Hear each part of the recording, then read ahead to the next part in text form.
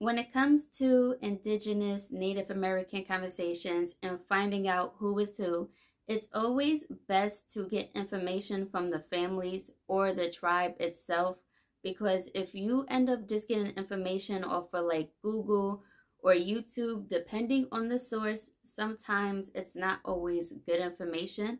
And I'm going to explain a little bit about that in this video. About a few weeks ago, I have gotten a comment on one of my videos asking if Assata Shakur is a part of the Tuscarora Confederacy. The reason why is because in that video, one of the clips I have put up, this person had mentioned Assata Shakur and that they're relatives and they are Native American. So I had asked the tribe, my tribe that I'm a part of, and asked the chief, and he said that Assata does recognize that she has Native American lineage, and that's all I know. And I really didn't know too much on Assata Shakur because I was born in the 90s, so I wasn't around during the whole Black Panther movement and everything that was going on during that time. And I didn't know that she was Tupac's godmother. So I looked her up just a little bit, and I can see why some people, if they was to hear that she's Native American, it would probably throw them off a little bit, because she is known through the media of being African American, a part of the Black Panther movement, and now she's like the enemy of the state, lives in Cuba, not even allowed back in the US. So it's a lot of that. And I wanted to talk about that a little bit, because her situation kind of reminds me, not what she went through, but her status reminds me of someone in my family who was pretty big and famous during his time, and he was labeled as African American, but in the family, he's not really African American. So I'm gonna explain that right about now. Whoever's watching this, and if you happen to be a huge baseball fan, then you probably heard of a baseball player named Don Newcombe.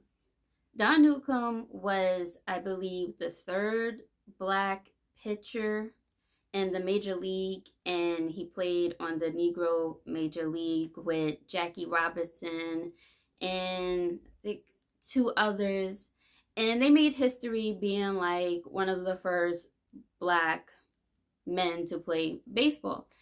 And if you was to Google him, it says that he's African American, and he is related to my grandfather on my mother's side of the family. So on my mom's side of the family, my mom's pretty mixed up. My mom's mother, they got Indian in their family, and that goes back to like Georgia. But on my mother's father's side, they have Indian in their family, and it's supposedly right where I live in Staten Island, New York. And growing up, I've had asked my grandfather what was we, and he specifically mentioned Ramapo.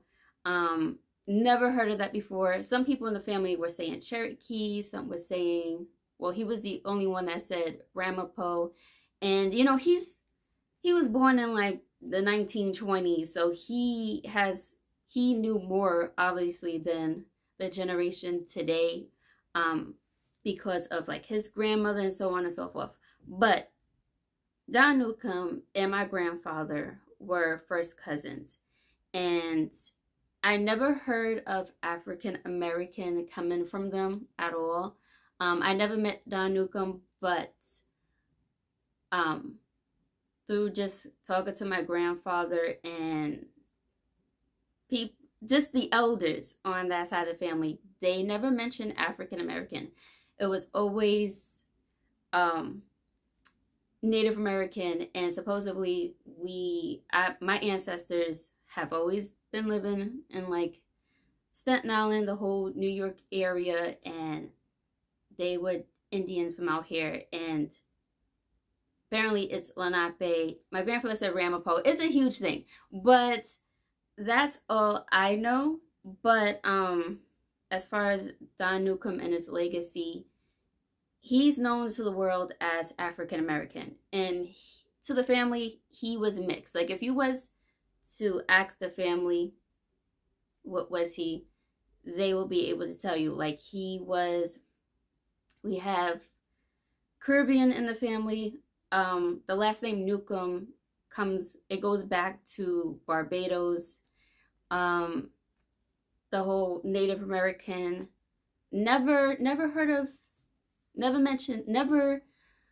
heard any of them mention about African American. But that's what happens. I think back then you was better off saying that you are Black or African American rather just saying Native American.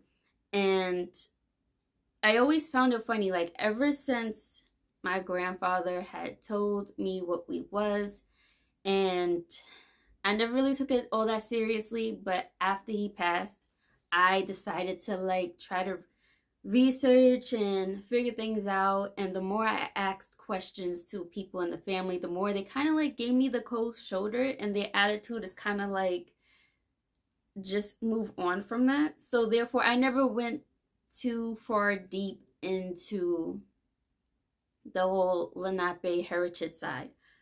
But as far as I know, Don Newcombe was not African American. He was mixed with some Native American heritage. Now, the reason why Assata Shakur's situation kind of remind me of Don Newcombe is because if you was to Google her, and according to the media, she is African American. Just like how Don Newcombe, if you was to Google him, it shows African American.